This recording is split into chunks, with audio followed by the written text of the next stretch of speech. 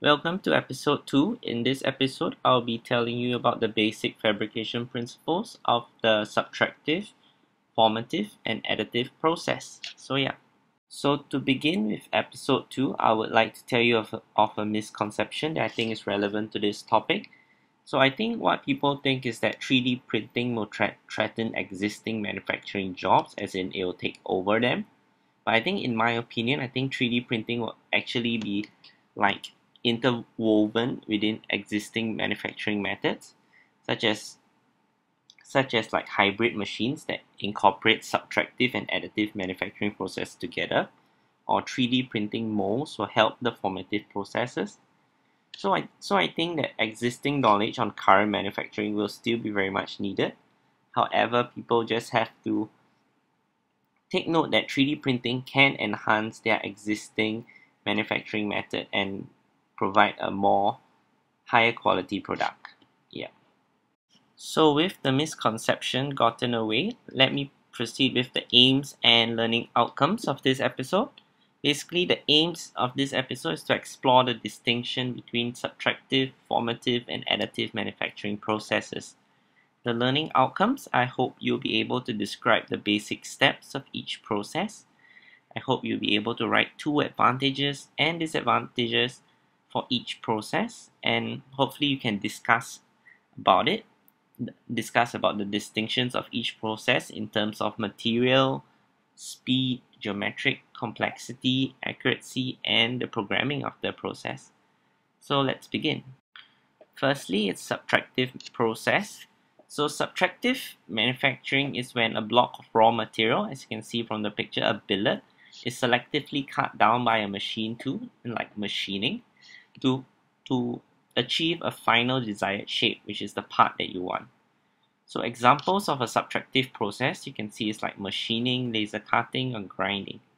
So the image below shows the process of the subtractive. From the billet, which is the raw material, it is then subtractively machined down into the final desired shape, which is the part that you want. And then all the other material that got machined away becomes scrap material. So yeah. So I hope you know about the steps involved in the subtractive process. Now let's move on to the advantages and disadvantages. In terms of material, I think there are a large variety of materials available, mainly because the subtractive process is a very simple process in which you could just have a milling machine, and it basically just cuts away material. So basically, if you have a tool that is harder and sharper than the material that you want to cut away, then you are able to use the subtractive process. Next is the accuracy. So the subtractive process offers very tight tolerances because the toolings are very sharp. So next, speed. I think subtractive process is a relatively quick process, and also that the subtractive process could also be automated, so I think that increases the speed. Next, for the disadvantages of the subtractive process, in terms of geometric complexity, I think a limited geometry is capable, because the geometry that you can machine, the geometry that you can fabricate out is very much dependent on the tooling that you have. Next, for programming, I personally feel it's a bit difficult to program the subtractive process, especially in the automated subtractive process, also known as CNC, because there are many changes of tooling. So you need one tool to do like the rough cutting, another tool to do the final cutting, and lastly probably a polishing tool to make the surface better. So these are few other advantages and disadvantages of the subtractive process. Next, moving on to the formative process. So the formative process is when raw material is forced to take the shape of the forming tool. So examples are like forging, injection molding, or bending. So from the picture, you could see the machine forging process.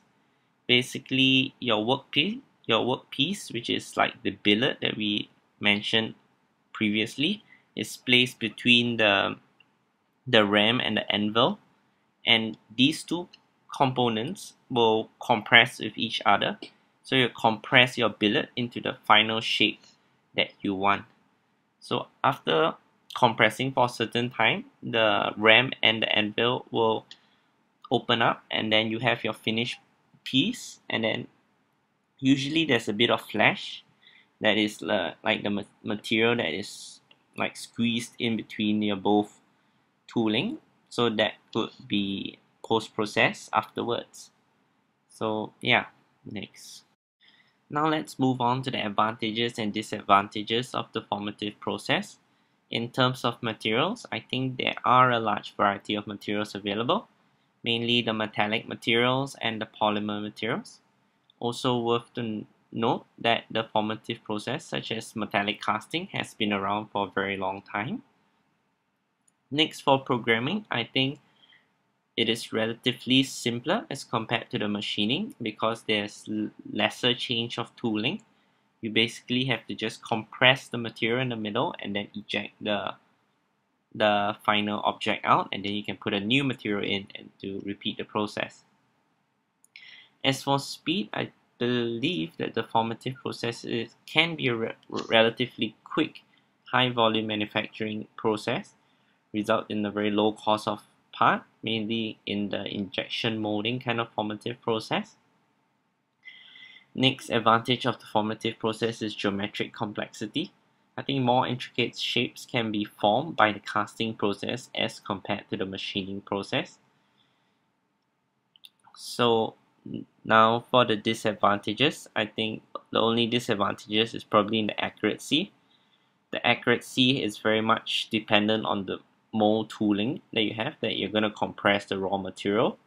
So if your tooling is like not accurate, or if your tooling has a very poor surface finish, all these is going to be transmitted onto your final workpiece.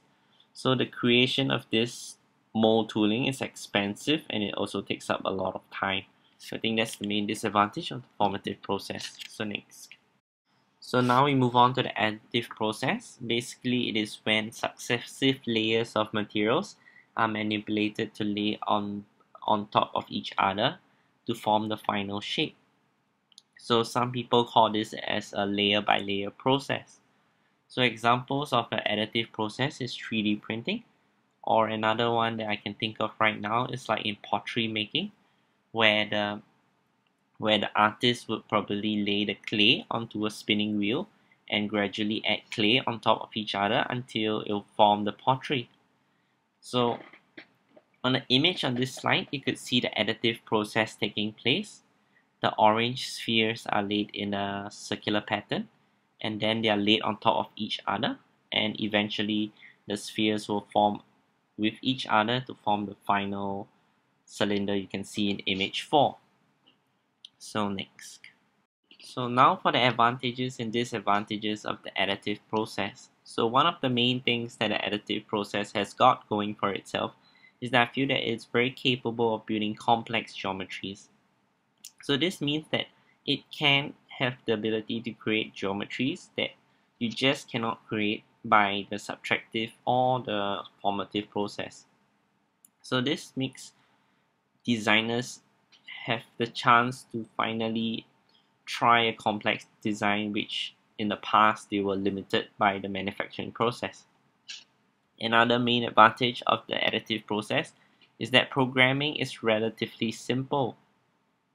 So even if you program it wrong somehow, the most you would have is probably a very failed component, but relatively very little damage would occur as compared to the other processes.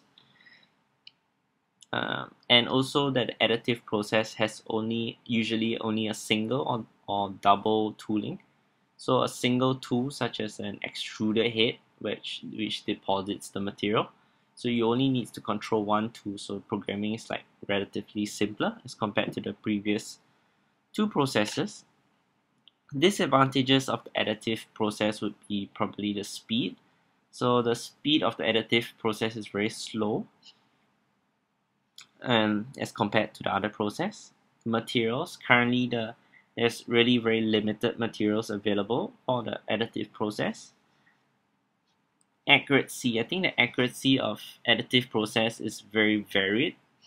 So while some 3D printers could print very accurate parts, others would have a very rough accuracy.